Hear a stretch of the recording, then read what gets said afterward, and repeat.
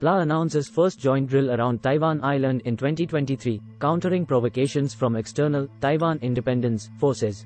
The PLA Eastern Theater Command Rocket Force launches live-fire assaults with multiple types of conventional missiles at several designated sea areas to the east of Taiwan Island on August 4, 2022.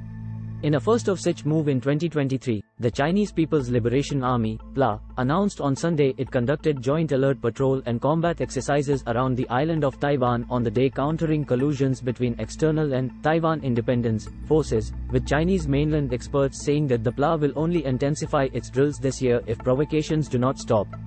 Focusing on practicing land attack and sea assault, the PLA Eastern Theater Command organized cross-service joint alert patrol and realistic combat-oriented exercises in sea and aerial areas around the island of Taiwan on Sunday, Senior Colonel Shi Yi, a spokesperson at the PLA Eastern Theater Command, said in a statement on Sunday.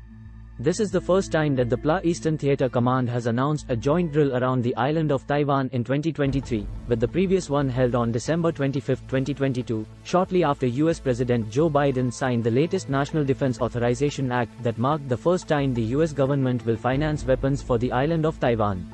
The drills on Sunday aimed at testing the troops' joint operational capabilities as well as countering collusions between and provocations by external and Taiwan independence forces, she said.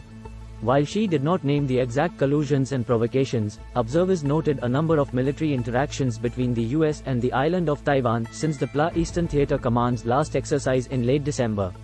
The US announced the possible sale of Volcano anti-tank mine-laying system to Taiwan for an estimated $180 million on December 28, 2022, and sent the USS Chung-Hoon guided missile destroyer through the Taiwan Straits on Thursday.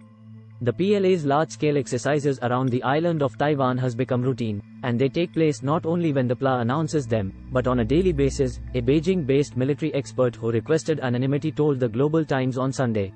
If external interference and Taiwan independence forces continue to provoke, the PLA will also intensify its drills, which not only warn them, but also practically enhance combat readiness in safeguarding national sovereignty and territorial integrity, the expert said.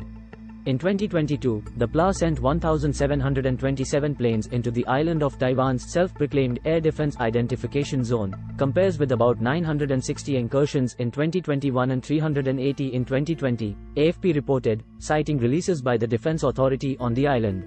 The AFP report noted that the growth in PLA aircraft sorties in 2022 could be a result of the PLA's response to then US House Speaker Nancy Pelosi's provocative visit on the island in August.